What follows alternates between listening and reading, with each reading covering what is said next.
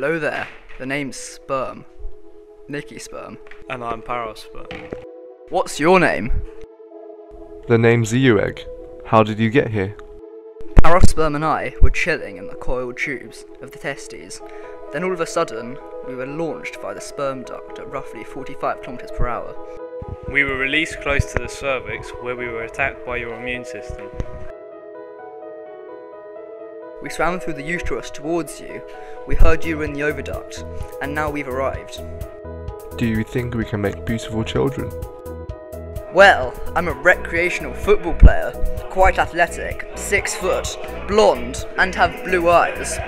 Unfortunately, I have glasses, so that's what our kid will be like. What about you, Parosperm? Our kid would probably be about 6 foot, 73 kilograms, have dark skin and brown eyes.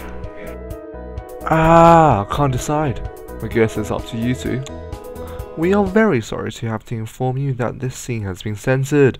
We received complaints from the Roman Catholic Church regarding the killing of sperm. Apparently they believe that, quote, every sperm is sacred, and a fight to the death, quote, was just not appropriate. So, once again, we are very sorry.